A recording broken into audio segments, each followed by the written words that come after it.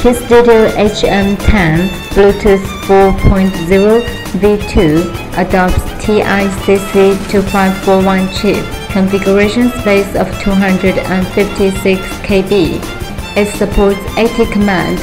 Users can modify working mode, baud rate, device name, pairing password, etc. Now let's do a simple module test. First, connect your Uno to computer with a USB cable. Firstly, take a look at the sample code.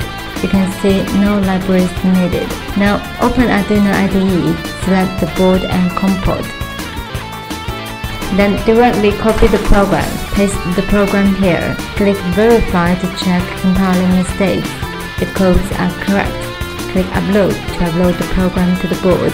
After uploading is done, disconnect USB. Connect the module to the main board according to the connection diagram. Connect VCC to 5V, GND to GND, TX to D0, RX to D2. Reconnect the USB. The indicator LED of the module will be on. Open app HC-COM. Click Search Device. Select the device. Device is connected. Enter A in HC-COM. Click Send. Bluetooth app page will display KeyStudio. Every time HC-COM sends an A, the pin 13 LED on the main board blinks once.